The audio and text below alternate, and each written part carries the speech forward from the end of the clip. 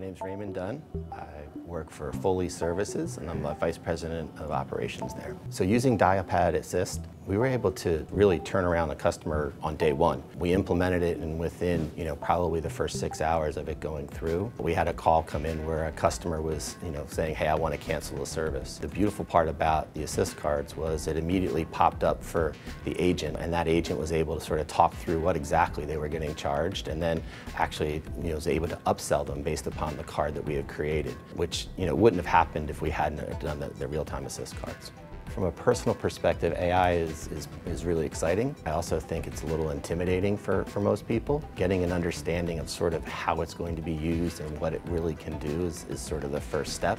At Foley, we're spending a lot of time educating a lot of our employees about it, just in general about what's going on, and that it's maybe not going to take over the world as some have read and gone through.